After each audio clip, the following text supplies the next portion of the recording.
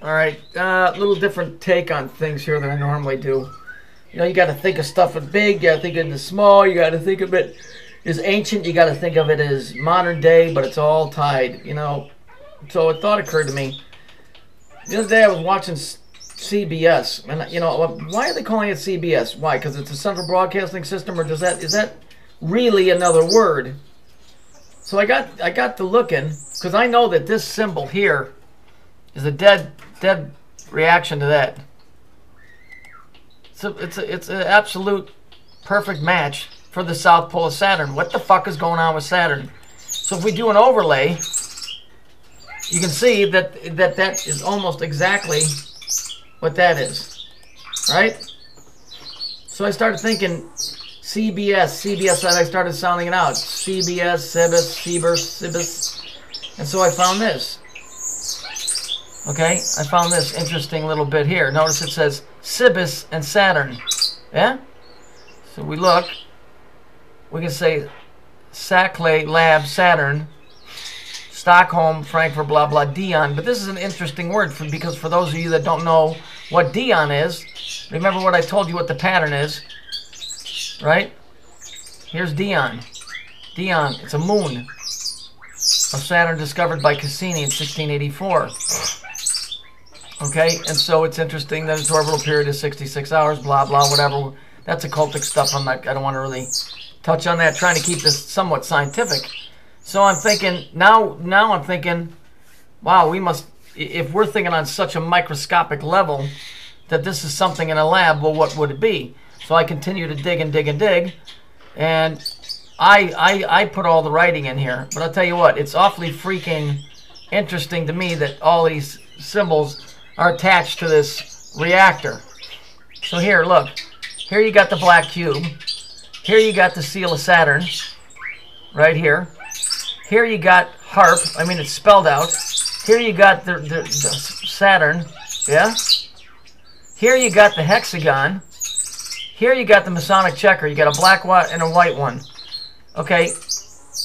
As I put, you live in here, sons of Adam. Adam, A-T-O-M. And then I put let's split. Where do you think these catchphrases come from? Let's split, groovy, all of that stuff. I mean, this is just a video to think on. And then I ran across, looking up another word. You know, there are atomic particles called mesons, which are very close to mesons. Okay, you can go in and look this stuff up for yourself. I'm just telling you, it's all tied together. And there's probably a lot of truth in what I'm telling you here. I'm not saying this is the end-all, be-all of your creation. I'm just saying there's all kinds of stuff in there. And what I find absolutely interesting is here you got Saturn, the moon, and then you got a crisis. And the crisis is attached to this particular atomic ejector or gun. You know? I don't know, man. Maybe that's got to do with gun control. I don't know. Maybe we're inside this thing, and everything that we're seeing is really what the technicians are doing on the outside, and it appears to us in the news and everything as stories, but it's really commands that are being put into the machine because you and me and everybody else is either positive, a positron, a neutron, or a negative, plus, minus, and neutral. You know, and so maybe these people that cause all this chaos are supposed to be here to create energy. Isn't that what everybody keeps saying? Oh, they feed off your negative energy. Well, then now you're talking atomic. You're talking about an atomic level. I'm just saying. But this dude's video that's coming up has got a lot of occultic symbols in here. The guy knows a lot about atomic stuff. I don't know who the hell this guy is. Never seen him. I just find it interesting that I take this path and I run into this guy, whoever his tattoo artist is, obviously straight off of his arm, his back, or his chest, because he's got the shit on his head.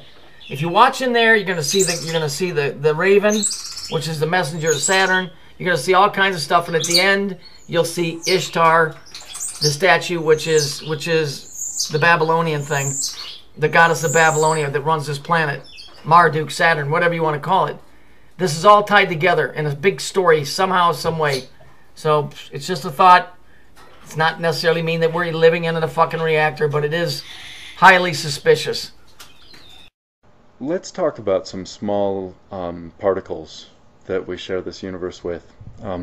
Negative pi mesons and mu mesons are two different kinds of electrons that are a little heavier than electrons. And when I say little, I mean many, many times.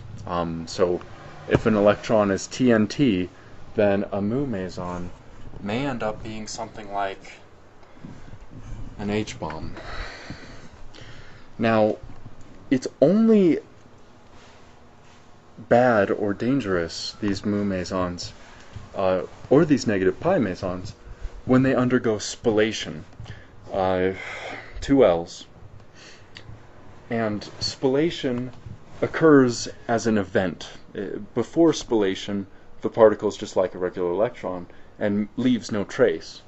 And afterwards, there's a huge spike in what the particle does. And what it does is release an incredible amount of energy. Now, in most scenarios, you would not really view these as good things. But under cancer treatment, these things can be lifesavers. Because they could enter your body without bothering anything, and then get to the melanoma, the tissue that's turned carcinogenic, and then release all their energy, killing only the right kind of cells.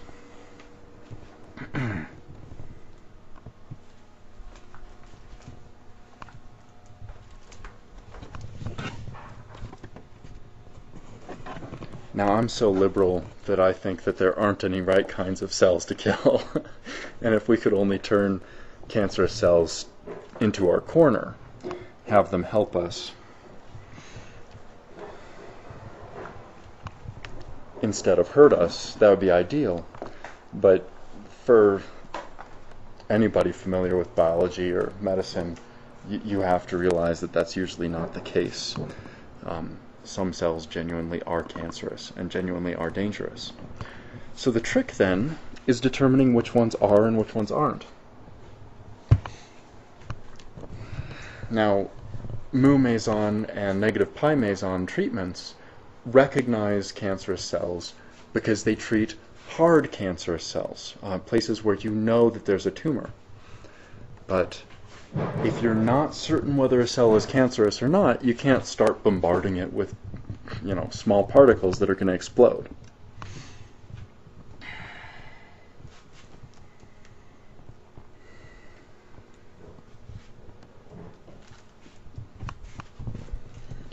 So identifying the problem again, and as in almost all aspects of life, is the fundamental challenge with using pretty much any kind of treatment, whether it's cultural, whether it's biological, physical. Identify the problem and then put your tools to the task. Goodbye.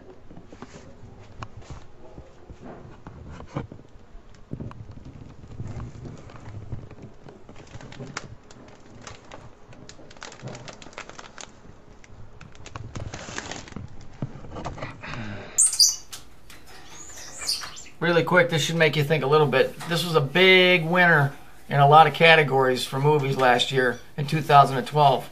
The Life of Pi. Go back and listen to what the guy just talked about. Pi mesons. Pi mesons. Yeah? Interesting stuff, Maynard. I'm just saying is all. Also, to finish this off, here's a picture of Eric. AKA Covenant of Love, but that's not his channel anymore, so I can't say his regular channel because I could get in trouble. But that's him. That's a picture of him playing. He was playing at the Waldorf Astoria. Way to go, Eric. 2 thumbs up, buddy. Looking good, buddy. Looking real good.